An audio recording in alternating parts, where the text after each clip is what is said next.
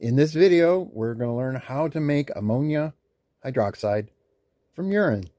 Some information about this: it's not a total surprise that urine contains urea at a rate of about 1 to 2%. So if you have a gallon of pee, you have somewhere between 45 and 60 grams of urea in that pee.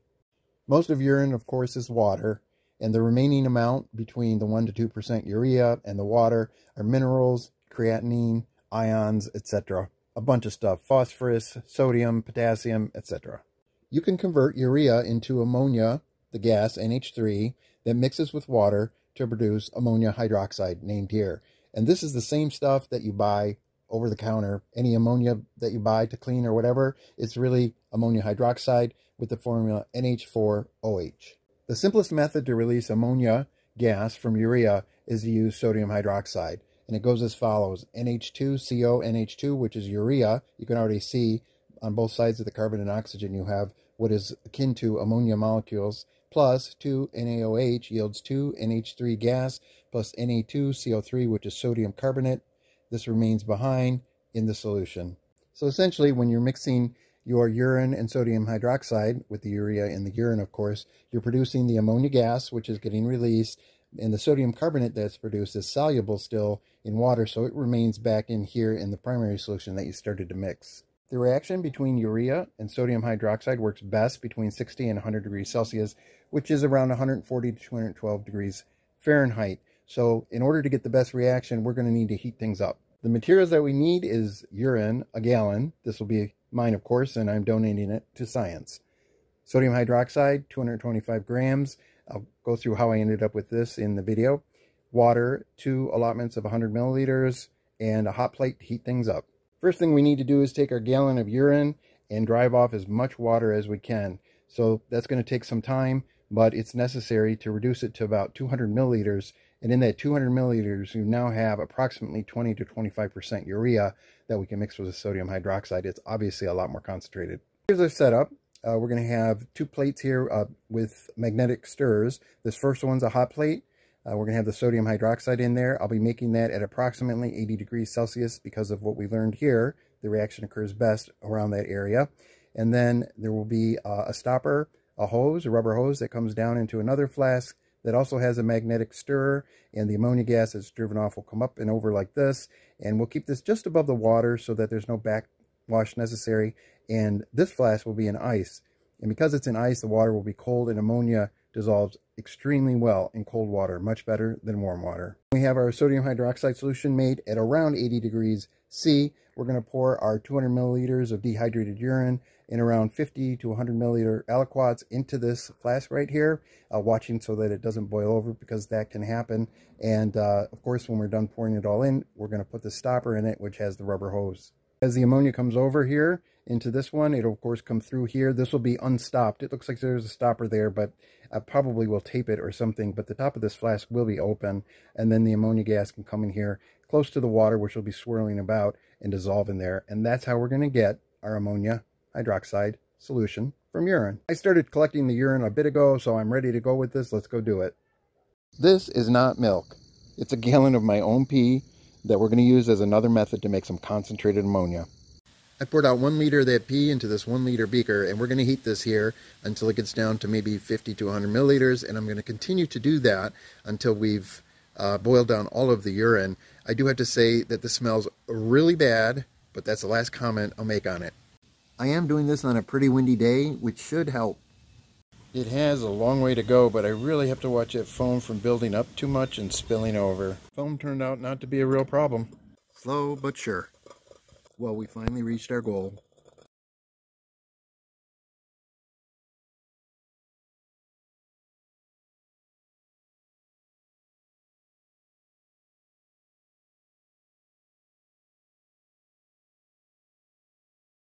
Now that this is cooled down, you can see how dark it got.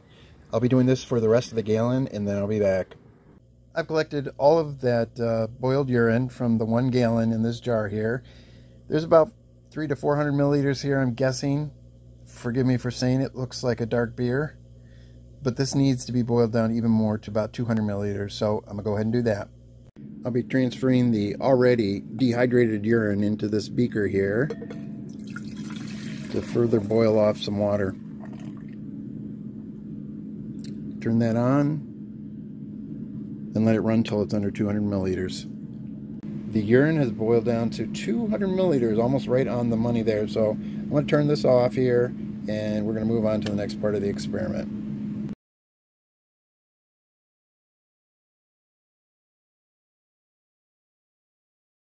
This is a graph I made of the sodium hydroxide solubility in water at different temperatures.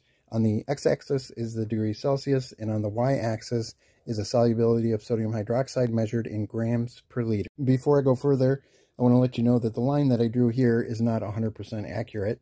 It is accurate between these 2 points, which are known solubilities of sodium hydroxide in water. This one at 0 degrees Celsius is 418 grams per liter. This one is 3,370 grams per liter at 100 degrees C. But the actual line is curved, and the reason for that is as you heat up water and then add sodium hydroxide to it, the reaction is exothermic. And because of that, the internal heat actually pushes outwards. It pushes the reaction backwards. So the external heat has to be raised higher to actually get the solubility to go higher. Now, in general, the more heat you add in the water, the more solubility you do get with sodium hydroxide, as you can see, just comparing these 2 points here. But the curve in the line is real because of what happens with an exothermic reaction and when you're trying to heat it. I expect the water that I'll be heating to add the sodium hydroxide to be between 70 and 90 degrees Celsius. So I chose 80 degrees here as a nice median. And if we go up 80 degrees Celsius over to the y-axis, we end up very close to 2,750 grams per liter. Now, it's above it slightly, but considering the other unknown factors here, including that my pencil lines might not be perfectly straight, etc., we're going to go with 2,750 grams per liter. Now, that's per liter, and we want to know for milliliters, so we divide it by 1,000. If we divide it by 1,000, we end up with 2.75 grams per milliliter of sodium hydroxide that will dissolve in 1 milliliter of water at 80 degrees Celsius.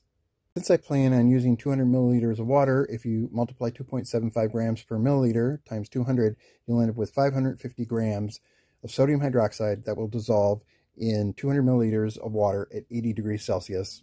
And that's my final answer, and that's what we're going with. So we just decided to use 550 grams of sodium hydroxide and dissolve it in 200 milliliters of 80 degrees C water, and I'm sure that will work.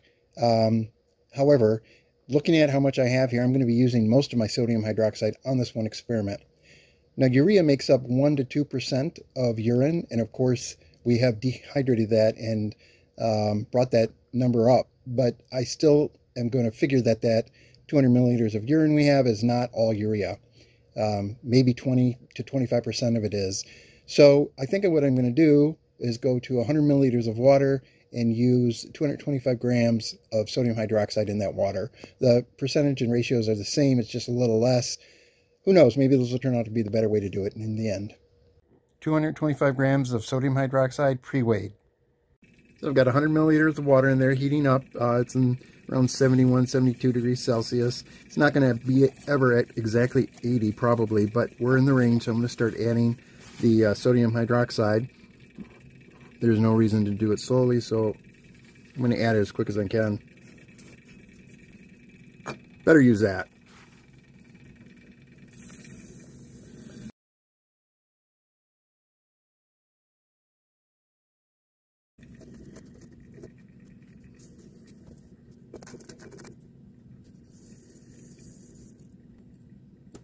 And done. Doesn't matter if the temperature went way up, it just makes it more soluble. I'm going to bring it down here just a bit. It looks like most of the sodium hydroxide has dissolved, so that's really good. I'm sure it's very concentrated. And then on this side over here is another flask with 100 milliliters of water that's being stirred. And the rubber tube there, which comes up from above here and will come from the urine sodium hydroxide mix, empties in here.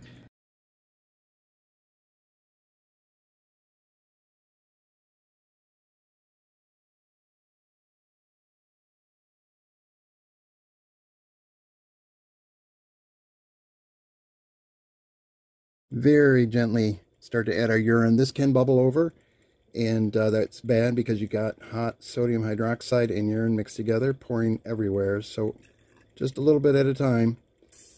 Of course, some urine is going to, some ammonia is going to escape here, but we'll just have to not worry about that.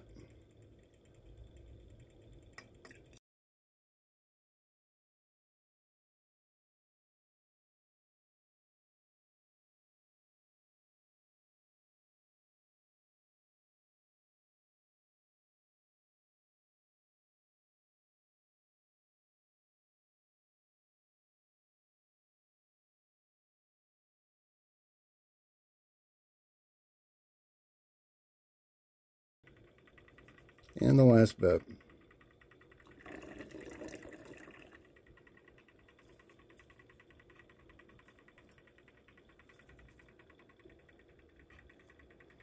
All right, we're capping this. I'm going to turn the spin rate up again just a little bit to mix it better and get more of that ammonia gas coming out of the top here.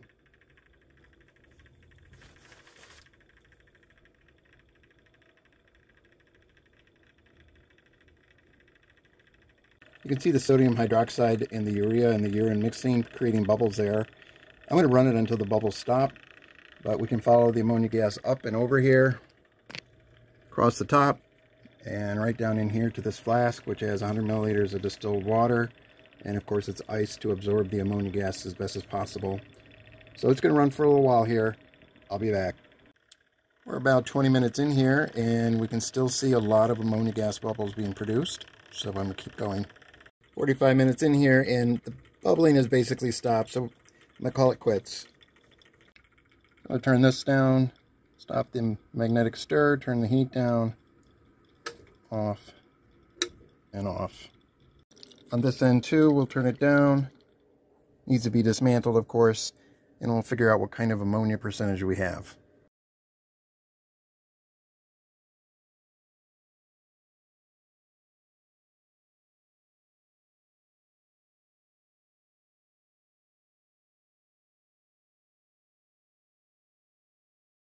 We have here our 100 milliliters of ammonia hydroxide solution that we just made. And as you can see, ammonia hydroxide, of course, is basic. So one of the simplest tests we can do to make sure that we made the right thing is to take a piece of pH paper. And I'm just going to set it in here and let the fumes get to it. And you can see how fast that happened.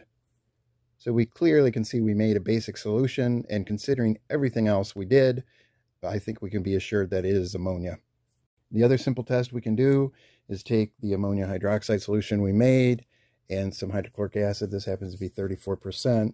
And the fumes from both of them, when mixed, will produce ammonium chloride, which is a gas and shows up as white smoke.